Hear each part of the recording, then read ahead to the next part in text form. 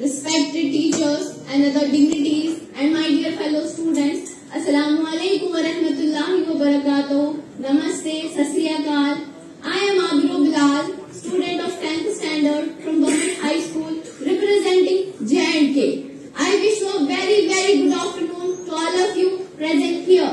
Today, on the occasion of National Science Seminar 2023, I would like to present my views on topic millets, a superfood or a diet fad. As we all know that India has declared the year 2018 as a national year of millets to promote millets for nutrition security. India has also sent a proposal to United Nations for declaring 2023 as the year of millets, and accordingly 72 countries support Indian proposal for celebrating 2023 as an international year of millet. It represents a significant step forward promoting sustainable agriculture and improving food security challenges at a global scale. Millets, often referred to as an ancient grain, and have an integral part of human diet from thousands of years.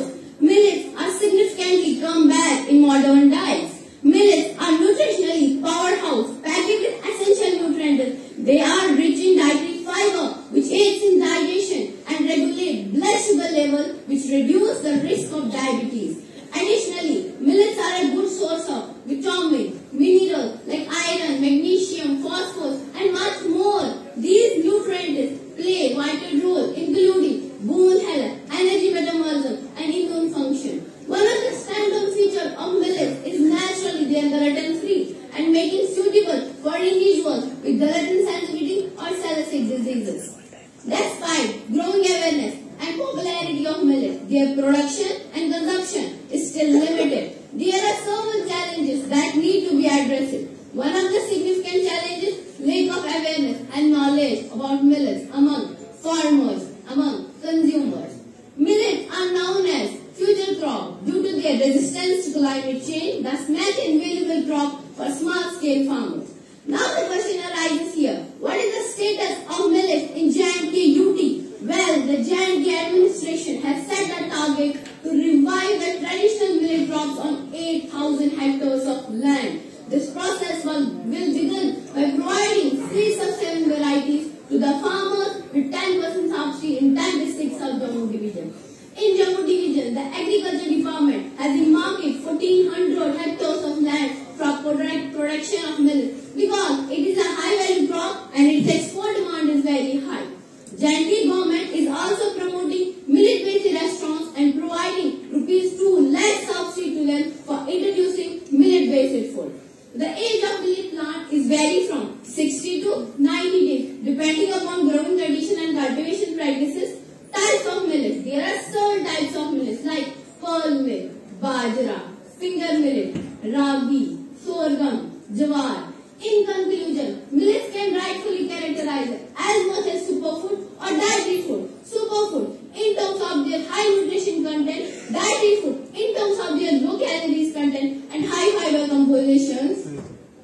Slide, sir. Yes.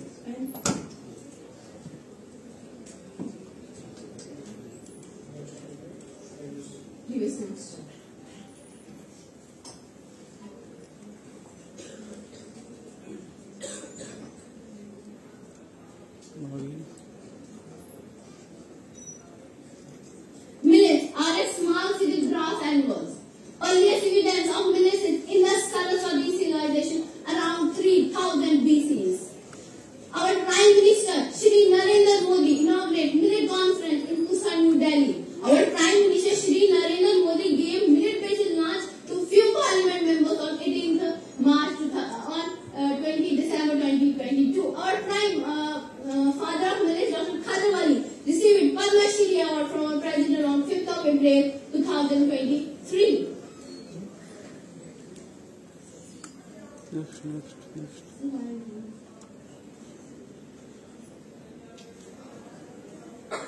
Health benefits of millet. There are so many health benefits of millet. It's good for our good digestion. It prevents cancer. It's good for our heart health. It's good for. It is celiac friendly.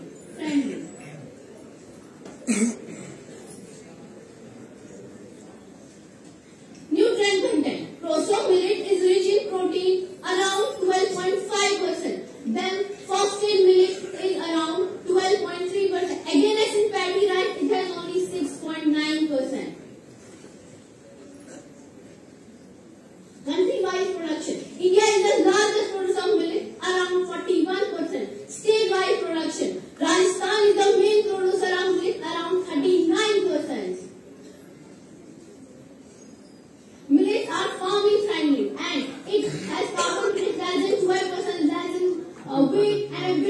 industrialized. It don't require so many pesticides and fertilizers. It don't require so many water. However, the millet market is exported to USD $9 billion to a USD $12 billion by 2025. And then, all that I can say is the end of the International Year of Millet is closed. Let us remember that our journey to promote balance and grains is just only begun. The awareness we have raised, the connection we have built will continue the shape of our food system, healthier and environment. Let us carry the spirit of this year forward. Balancing millets are not just a part of our past, but to a key, sustainable agriculture and future together. We can cultivate, change, nourish our bodies for the seeds of the healthier plant for generations to come. And I personally salute our Prime Minister Shri Narendra Modi and his team for taking this good step. Thank you so much.